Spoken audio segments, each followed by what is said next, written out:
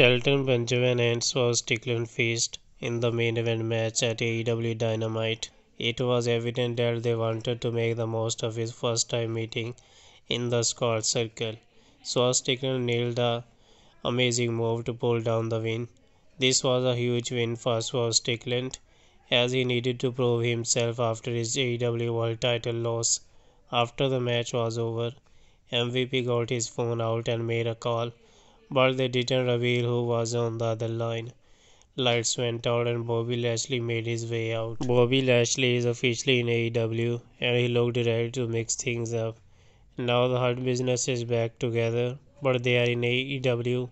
Cedric Alexander is still in WWE NXT. Bobby Lashley made his way to the ring and then chants came out. He started destroying Swerve Strickland. MVP held Prince Nana as Bobby Lashley and Shelton nailed a double team move.